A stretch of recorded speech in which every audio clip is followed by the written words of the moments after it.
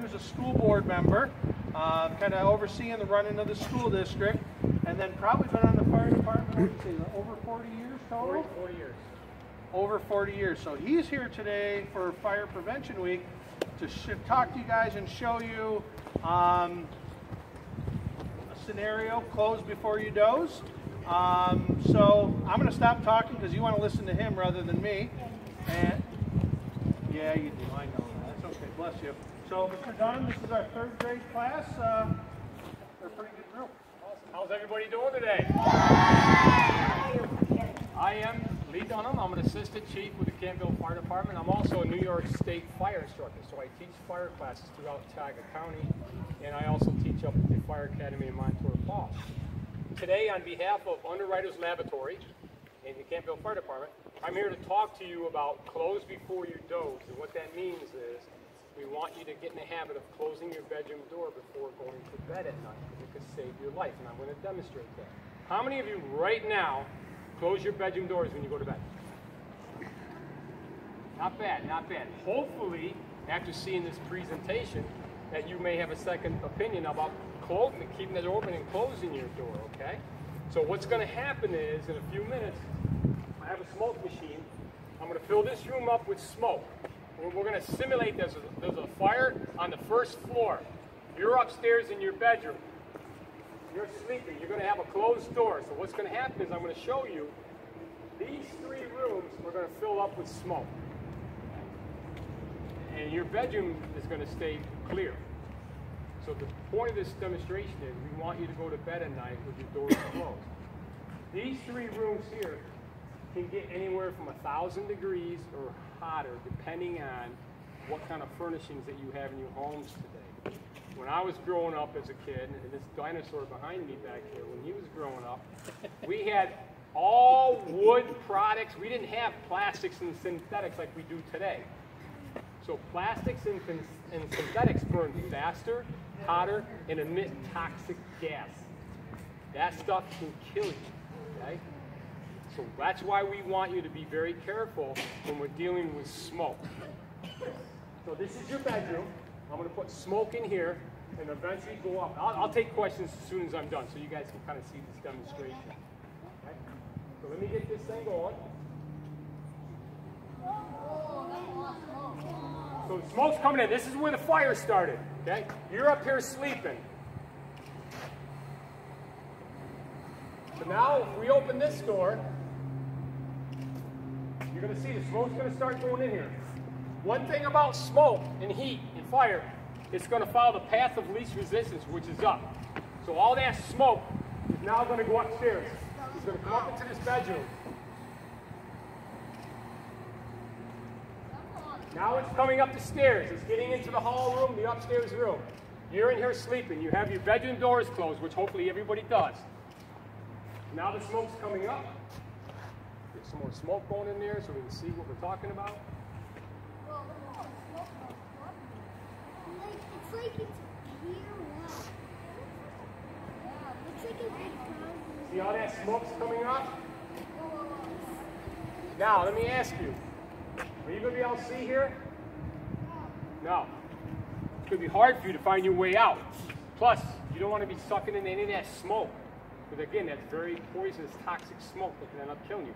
We as firefighters, when we go inside, we have an SCBA on. We're on air. We're breathing air, okay? So now, get some more smoke in there. You can see here, right? So if you have a closed bedroom door, you're going to have time to get out, either a window here if you have a roof, or we want you to be as close to that window as possible until the fire department gets there. And hopefully mom or dad or even you dial 911 and tell them what you have, okay?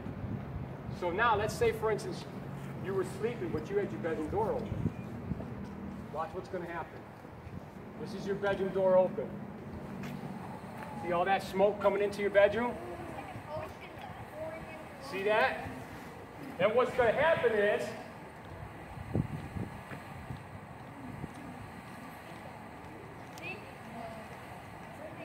well, last time it went off. Hopefully you have a smoke detector in your bedroom and in the hallway. So what does that mean? What do you want to do? What do you want to do? Get out some way, somehow. Again, if you can get out your bedroom window, if you have a roof, that's great. If not, please keep your door shut. Put something on the bottom of your door so that smoke stays out. Because if this smoke gets in here, you're not going to be able to get out, okay? The other thing you want... What if you open your window? What if locked? The problem is, if you open your window and you don't shut your bedroom door, that's oxygen. Fire wants that oxygen. So what's going to happen is that fire is going to go towards that fresh air. If you can get out of your house on the first floor, shut your door as you leave the house. So when we get there as firefighters, we will go in and open your door and go in. If you leave that door open, that's just going to fuel that fire, okay? That means that fire is going to grow. It's going to intensify until we can get water on the fire. The other thing you should have is a carbon monoxide detector. Okay? You can't smell it, you can't taste it. You need to have one of these in your house too in case it goes off. If this goes off, you need to get out of your house as soon as possible. That doesn't mean there's a fire. It means you have some type of carbon monoxide going on inside your house. The other thing I would like you to get, if you can, talk to your parents, is just a small little fire extinguisher to have in your house in case you have something small, whether it be a little kitchen fire, a waste paper basket. Now, if it's a big fire, don't grab it because it's not going to do anything. I want you to get out of the house. That's the most important thing, is to get out of the house, okay? So before you get questions, let me just show you. So now we arrive on scene. First thing we're going to do after we put the fire out, we're going to vent. We want to get all that smoke and stuff out of the house. So we're going to open up, we may cut a hole in the roof. We're definitely going to open up some windows. And we want to get all that bad smoke and stuff out of the house. So when it clears out, then we can go in and we can go ahead and make sure that there is no more fires. So let's ask some questions. What do you got? The window's really high. If you have like a chair or something that you can get onto. How many of you right now have those escape ladders in your house? Anybody have one? They're great to have. So in case you've got to get out of your second story window, you open your window, you put that ladder out and you climb down that ladder. Those are nice to have. Some of you may have a porch roof coming off your bedroom or whatever room. If you don't have a door on your bedroom, and there's another room that you can get into that has a door that you can shut that door, that's going to save your life.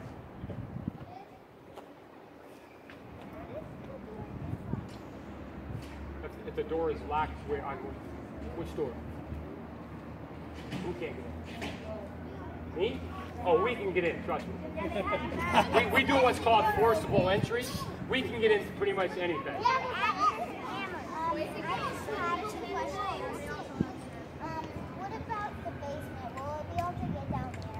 Yeah, you don't want to go in the basement unless you know that there's ways to get out of your basement. Okay, you want to be careful about going. If you're on the second floor, I don't want you going down your stairs and try to get out. I want you to be in this bedroom with the door shut, being close to the window, and waiting for us to get there. Or if someone has a ladder, your neighbors that can throw a ladder, but you can get out. Because you're going to survive this before these three.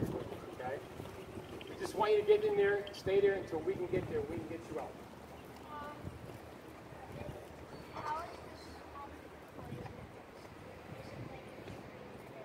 Yes, it can actually, because it's all that plastics, that are like everything that's plastic. What happens is when that melts, when that starts to burn and stuff, it just emits all this toxic smoke, poisonous smoke. It can be very deadly. That's why if you have to, take a towel or something, if you get like in a bathroom, get water and put it on your face. But again, I don't want you coming out of your bedroom.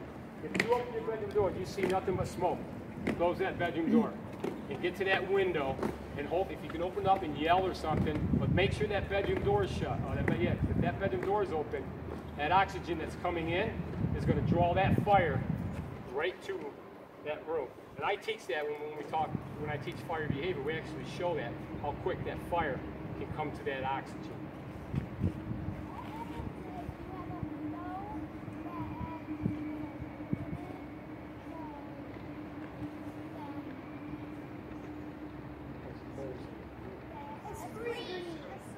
Oh, no screen, you can just take that out. If you can get your window open, that screen will just push right out. If you don't have any windows, if you can get to a next room that has a window, I want you to get to that window. If you can't, hopefully mom and dad has already called the fire department. I want you to stay as close to the floor as you can and try to cover your mouth with something, okay? But if you can get to a room before all that smoke gets there, that's what I want you to do, that has a window. If not, just keep that bedroom door shut and put a towel or something on the bottom so that smoke's not coming up underneath the door, okay?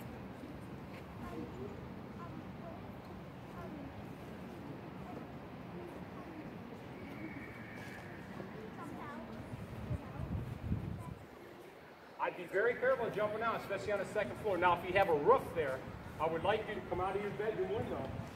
If there's a porch roof here, get on that porch roof and wait for the fire department to come and rescue. But I don't want you to jump from here to the ground, okay?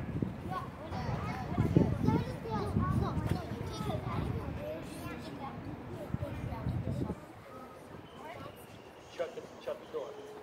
The key thing is here with a closed door, you should have a smoke detector in your bedroom and one out in the hallway, okay? So the one in the hallway is going to go off before the one in the bedroom goes off. Now, let me ask you this. How often do we change the batteries? Every year, okay? But I want you to check them every month. At least have mom or dad just check to make sure they're working. But if you put a battery in this month, October, next October, I want you to, they say every 6 months, you know, when we change our clocks, check them to make sure. If it's still working, I do it once a year. And I check my battery. Matter of fact, I just checked them today. I check them once a month.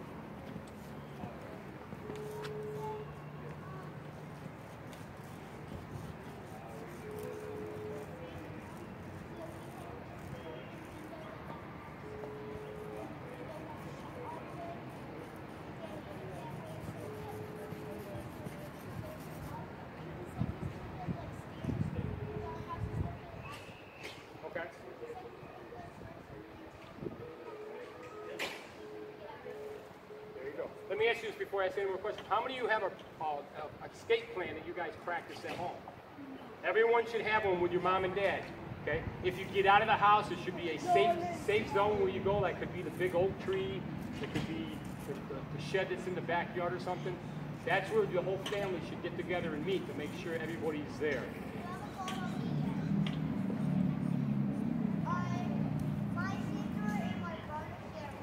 Okay.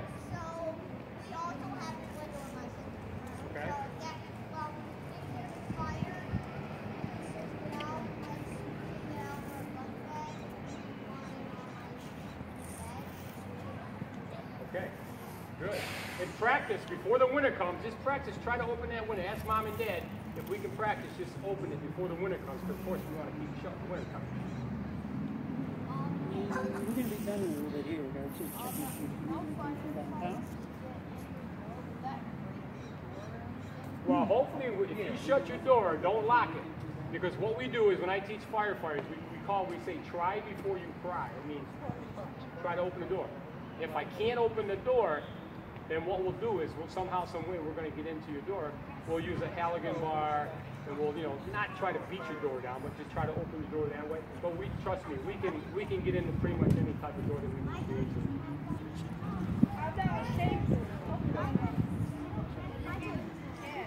But,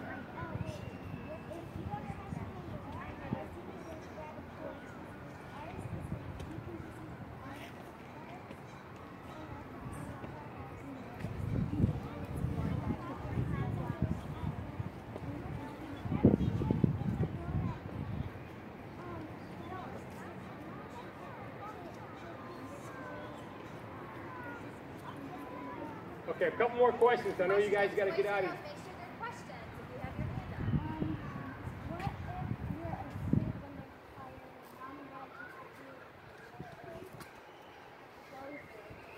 Okay, if it's open, you need to shut your door. If the door is shut and mom and dad can't get to you, let them know that what you saw tonight. And then when I got something I'm going to hand out to you guys. You're going to each get a magnet and you're going to get a door hanger to put on your door. There's a website that you can go to that your parents can look at, and, you know, kind of get some ideas and so forth.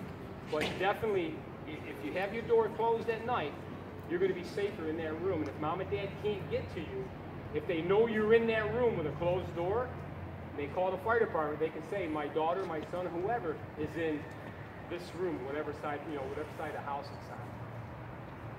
I don't have a door. Okay. Can you, is there another room that has a door you can get to? Okay. If you can get to that room. If not, you may have to open your window, and you may have to kind of hang out that window if you don't have one of those ropes, ladders. My dad has a lot of that.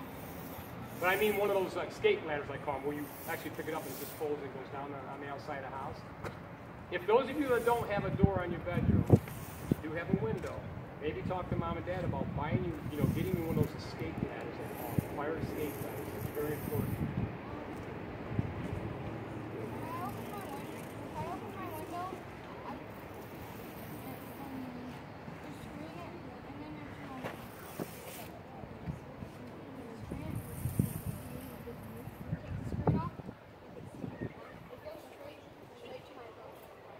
Goes right to your roof.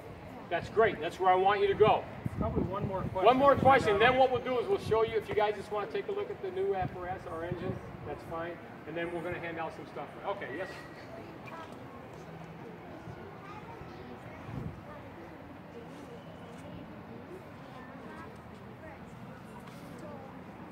Yes. Yes, please do. And let them know that there's a fire at your house. The big thing is that mom and dad hopefully have a phone with them. Nowadays, with the cell phones, when I was growing up, we didn't have those things didn't exist. But we had a long cord that hung on the wall. But now that we have cell phones, hopefully, and a lot of you may even have your own cell phone, call 911, tell them you have a fire. So what we're going to do is Mrs. Horton and Mrs. Hollenbeck, if you guys would, you can take your classes over to look at the new truck. Ms. Barr, Ms. Ferguson, your classes, if we can line them up, we're going to give them a door hanger and also a magnet. So, go ahead, Mr. Dunham. Real quick, did you guys learn something today? Yeah. Okay, when I give you these, a magnet, put it on your refrigerator. Let me ask you guys, when you guys go in the refrigerator and grab something to eat, you shut the door? Yeah. Why? Keep it cold. So, when you put this on your refrigerator, this is looking you right in the face saying, close before you doze. That means close your bedroom door. These I want you to put on your door to remind you to close your doors when you go to bed. But you need to have working smoke detectors, okay? So when you go home, tell mom and dad this is fire prevention week. You want to make sure you have working smoke detectors, okay? And carbon monoxide. I don't throw those things